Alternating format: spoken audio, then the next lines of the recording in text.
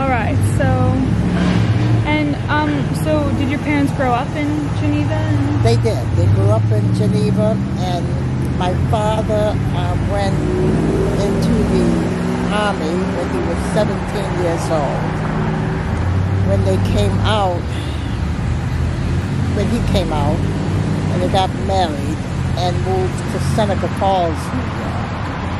And that's where they raised all of their children. 13 children were born to my mother and father. 2 of them were born here in Portsmouth. My younger sister Sharon and myself. We were born here in Portsmouth. So the others were born in Seneca Falls, New York.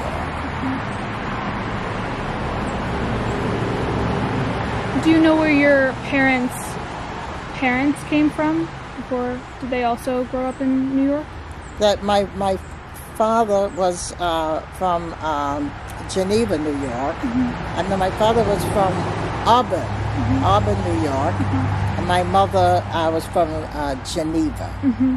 And their parents, where did they come from? Their parents were in Auburn.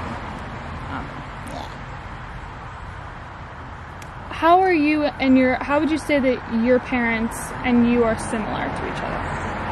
How would I say? I'm sorry. How are your parents and you similar? Like, what traits did you get from them? I think my father was a very strong personality. My mother was strong in a silent way.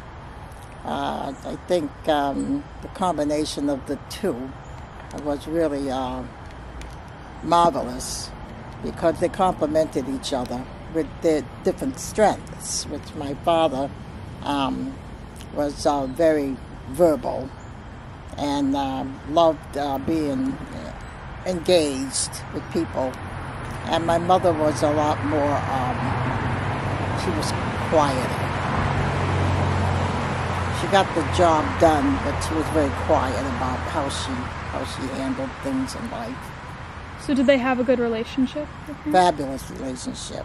And they raised 13 fabulous kids. And we were friends, family, and friends of one another. Out of the 13 children, I'm the 12th. So there were a lot of years between a few of my sisters and myself. But I loved hearing their stories and how things were when they were growing up. And they always said that my parents raised 2 families because when my younger sister and I were born, things were different. And do you know how your parents met? I don't know how they met. I know they were very young. They were both 17 years old. And it wasn't long after they met that he was drafted into the Army. So it was one of those old-fashioned stories where, please wait for me. And she did. And when he came back, they got engaged and married. And when did you move to Portsmouth? I was born here, and my sister Kitty, Karen is her real name, we call her Kitty. The 2 of us were born here, and my family moved here in 1938. What is something that you remember most about your parents? What I remember most about them? I remember mostly that they were a team in whatever they did. When it came to raising the children, I don't recall arguing and hollering in the house that I was raised in. We're very civil. And we were taught that it was important to solve your problems to come together and just solve them and learn how to do that and still love each other during the time that you're trying to solve the problem. Because you don't always feel that way because there's differences there. But the thing I loved about the way they raised us is that we were a very loving, forgiving family, and that got us through a lot as a family. And so what I remember most about them is the way that they loved and disciplined at the same time. I thought it was phenomenal the way that they were able to do that with 13 kids, you know. And what did they do for work? Of course, my mother didn't work because she had all those children. But my father was a master electrician. From what I understand, of course, like I said, I'm at the end of the family, but I know the story. When he came to Portsmouth, he came as a master electrician, and there was a lot of issues with racism here in Portsmouth. And so he suffered for that and from that in the way that a lot of times he wasn't paid what he should have been paid. I can remember as a young girl, waiting for a promotion that he was well qualified for that he didn't get. And so he went on to do well. He taught at the New Hampshire Technical Institute, it is now, but it was called something else back then. He taught the maths, the algebra, and all of the tough mathematics, and geometry and trigonometry, and he spoke 5 different languages. Did your parents have any dreams for you or hopes for you to accomplish that affected you? My parents just wanted us to choose something in life that would allow us to make a living as well as being happy. And they didn't push us a whole lot to lean toward anything in particular. They just felt that whatever it was that we did, we needed to make sure that we could, afford to live comfortably and have fun with it. And I certainly did that because I always wanted to be an entertainer, and that's what I do. And so, but the rest of them got or ended up with, as they used to say, regular jobs. They did well. My brother Harry graduated as a biochemist he actually went to UNH for a while and went to one of the colleges in Boston also. And they all, there's so many of them, I can't go down the whole, it'd take too long to go down the whole list, but they all did very well with their careers. Right. And did your parents support your dream of being an entertainer? My parents supported myself, you mean, being an entertainer? Oh, they loved it, yeah.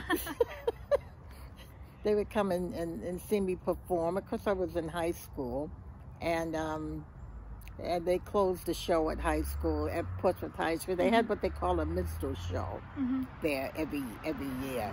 And they changed it from the minstrel show to the Clipper shows because of something that I did and that I said. It was very uncomfortable, even though they were featuring me at the end of every year. I was singing in front of a group of people in blackface, and that very last year before I graduated, they stopped doing that. Because of you? Because, yeah, I refused to go out and sing one night.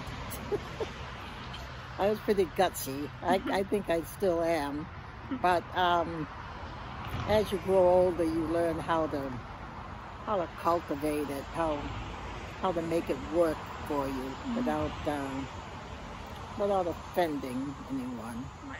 Yeah.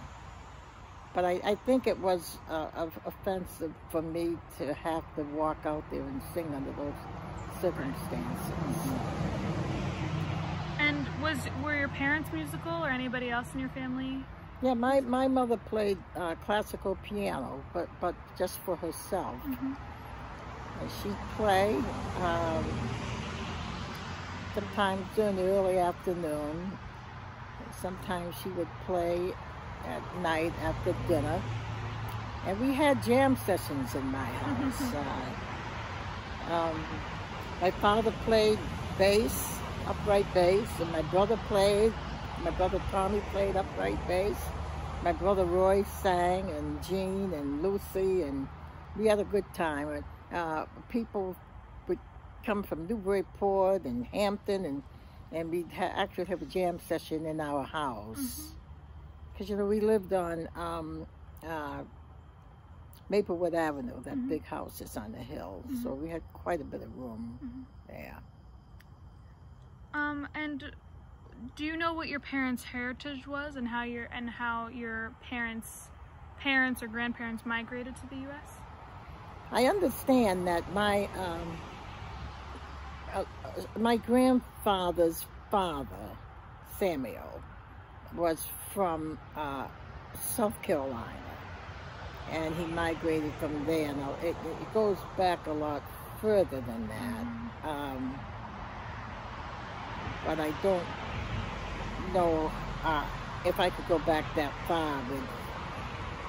I do have all of this written down because, like I said, I'm writing a book.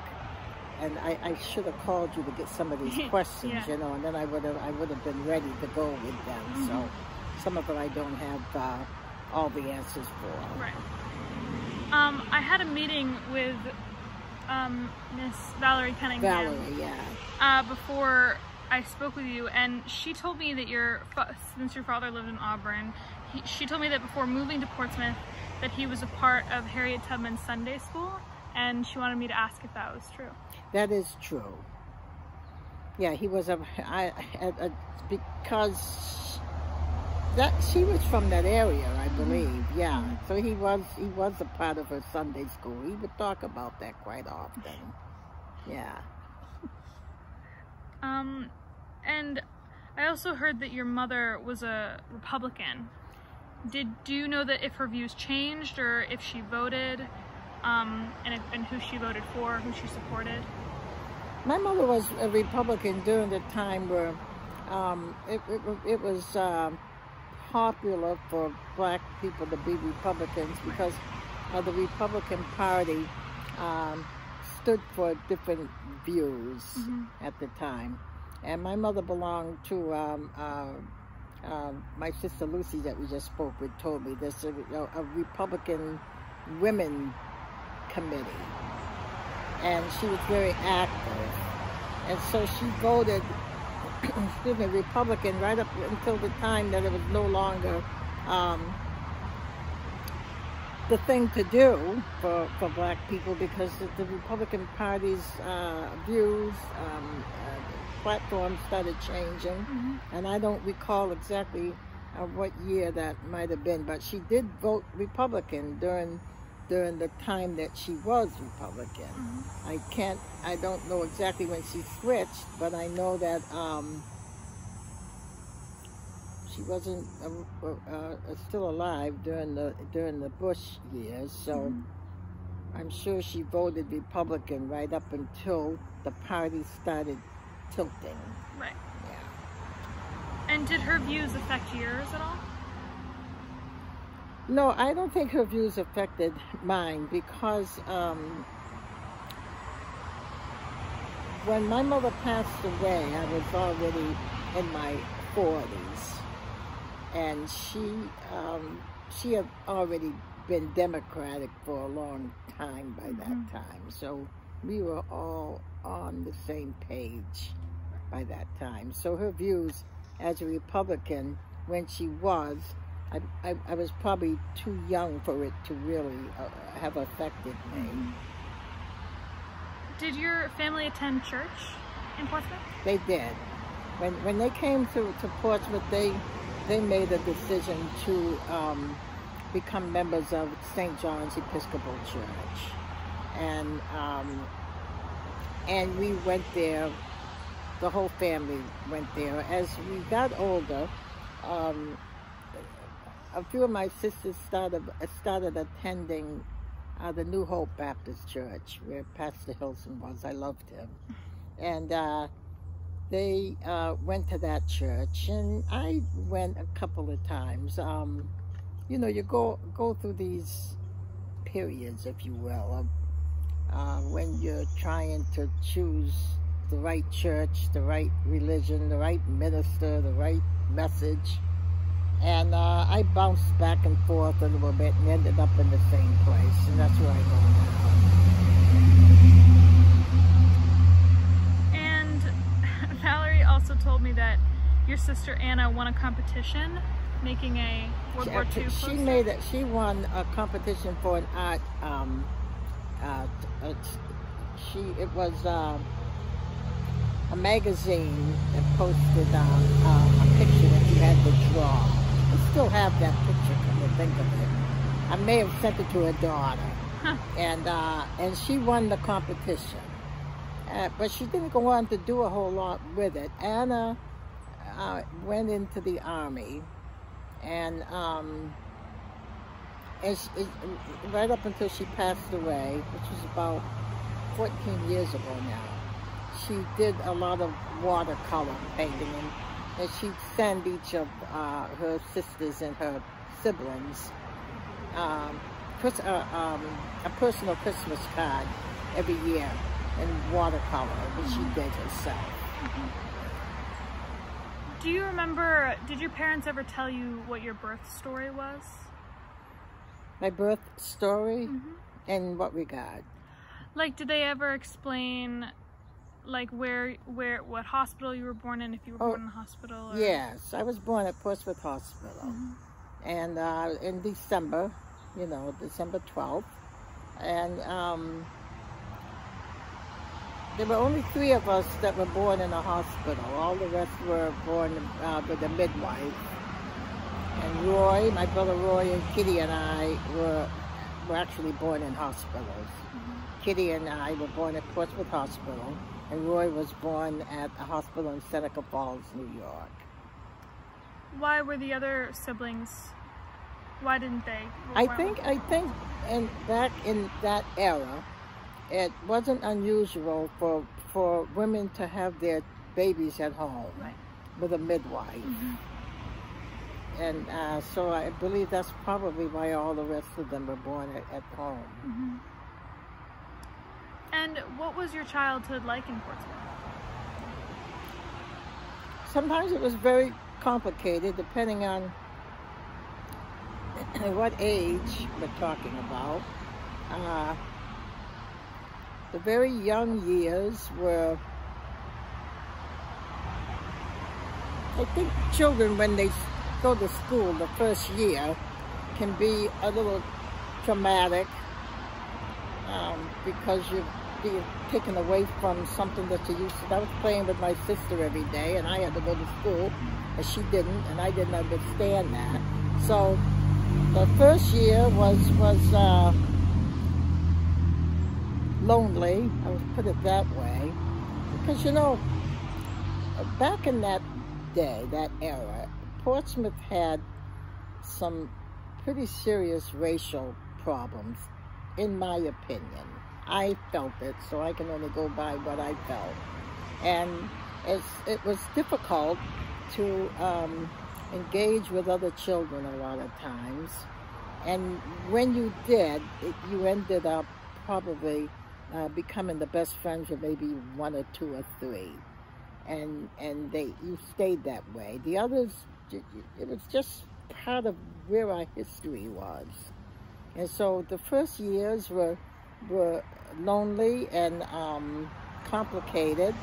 And then as I moved into, junior high school, it got better and better when I went to high school. But there weren't very many people of color in Portsmouth at the time until I got into high school, and then Pease Air Force Base came here, and with that, a lot of black families came with children, and Portsmouth High School ended up with more black students because of it. So we still didn't intermingle a whole lot. It was just, I think, kind of understood, unfortunately. Mm-hmm. Did you enjoy going to school at Portsmouth High School? I think I enjoyed it. I probably would have enjoyed it more if there wasn't a reminder of the difference between me and other students. I think that can cause a problem in anybody's young life.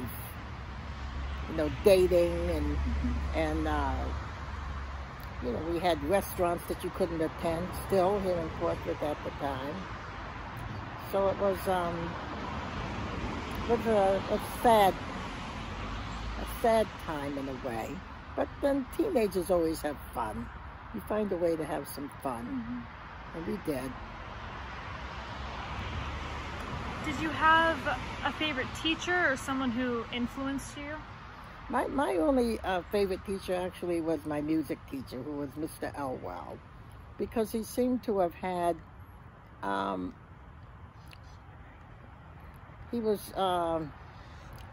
he had empathy and understanding, and he seemed to understand that what I was struggling with as a young black girl, and he paid attention to that. And we had conversations about it, and many years later, we still do occasionally. I'll run into him somewhere, and we'll talk. I'll call him on the phone, you know, and we'll have a conversation. But yeah, he was an unusual teacher for the time, I thought. Mm-hmm. Can you describe what your childhood home was like on Maplewood Ave? The home on Maplewood Avenue was almost like something out of a fairy tale book. It had a tremendous amount of room to roam, a lot of rooms, and my father seemed to always be in a great mood. I don't know how he pulled that off, to be honest with you, with having to come home to so many children and having to deal with so many disappointments that he dealt with. And it seemed that he thought his children, I won't say thought, his children were his life. You know, he would, he had little nicknames for all 13 children. He loved to tell stories. He loved to sing. And the thing I find very unusual about a family that large is that it was always, the house was always filled with peaceful, I'll put it that way. He made sure he visited every room in the house that which children were in before he went to bed, and kissed us goodnight. And we ate together every night, and we ate breakfast together on Sunday morning. And during the week, it was busy because everybody was running school and to work. But Sunday was a special day. And my mother there was always a big breakfast. We always went to Sunday school. We came home for Sunday school. We changed our clothes and went out to play. And at 5 o'clock, there was a big meal. It was just customary in my family that we had a lot of rules and a lot of love in that house. That house shaped who I became, I think, because of what went on in the house.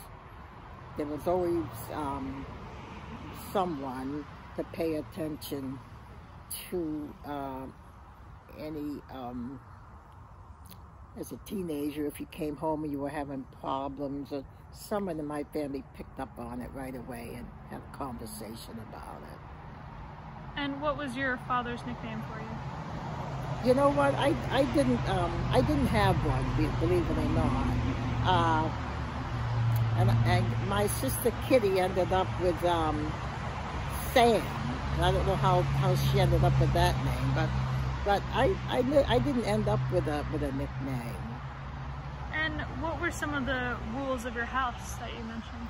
That you had to, when you came down for breakfast in the morning, you had to come downstairs. You couldn't come.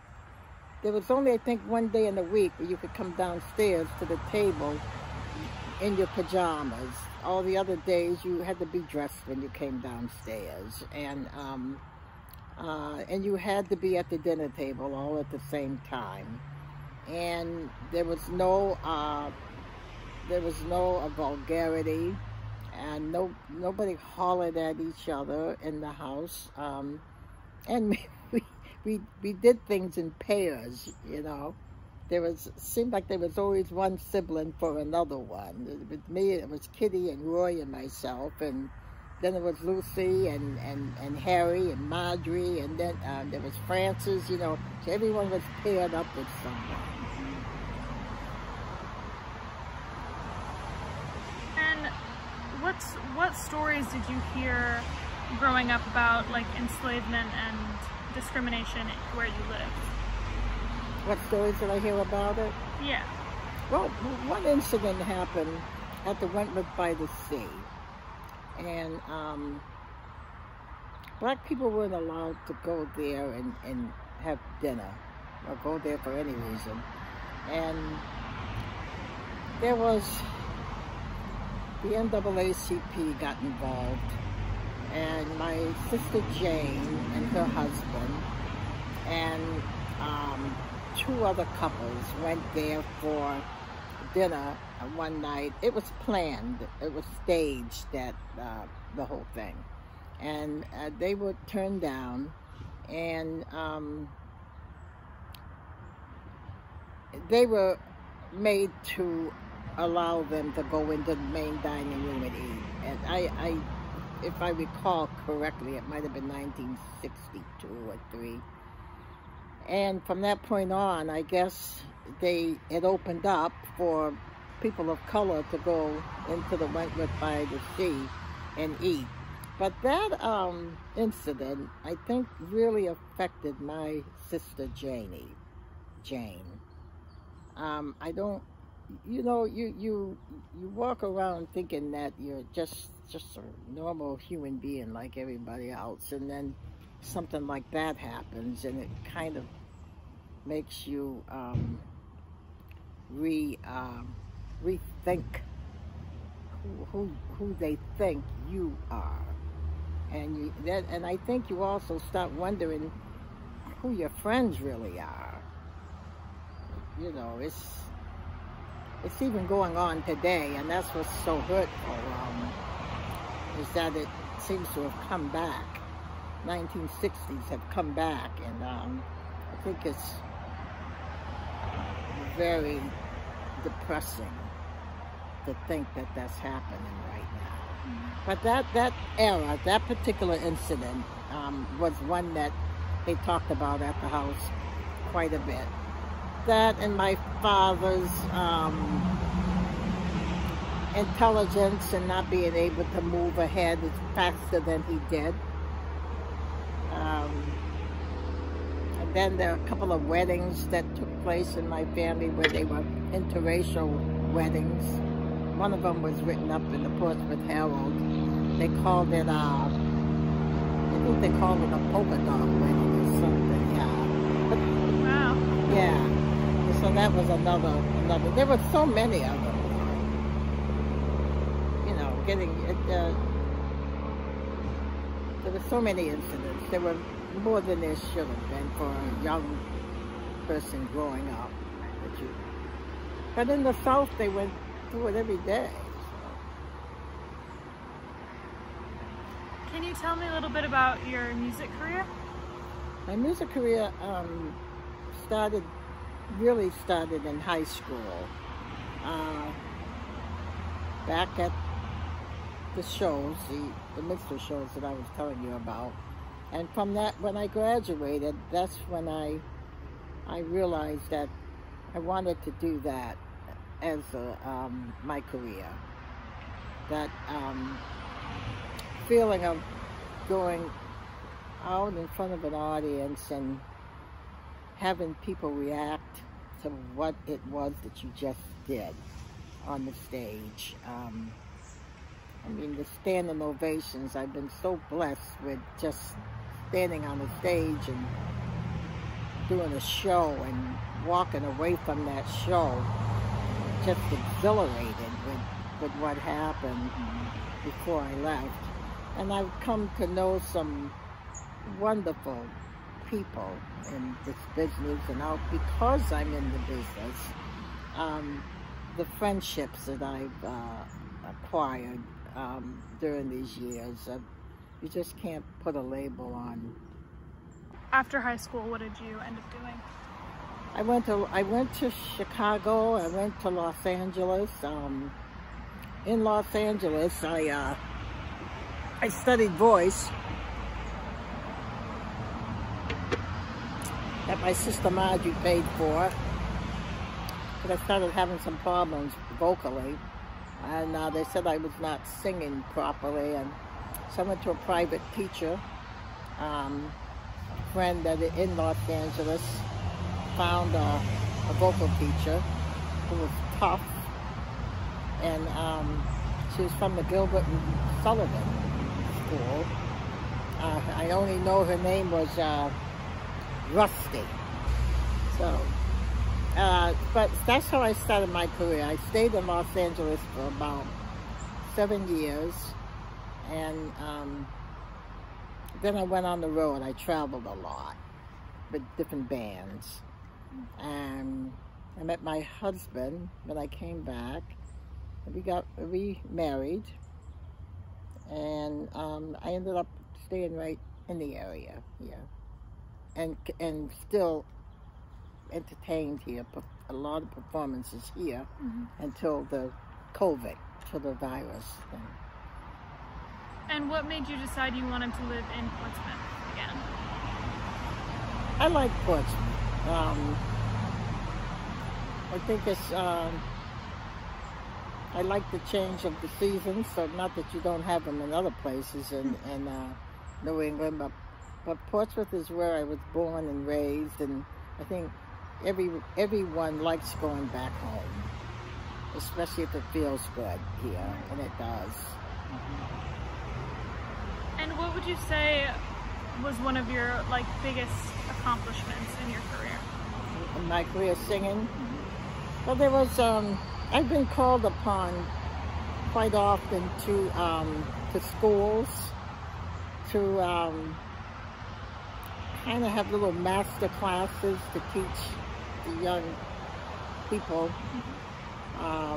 performance skills, how to react to your audience, how to get them to react to you, how to speak and before them, how to dress, that sort of thing.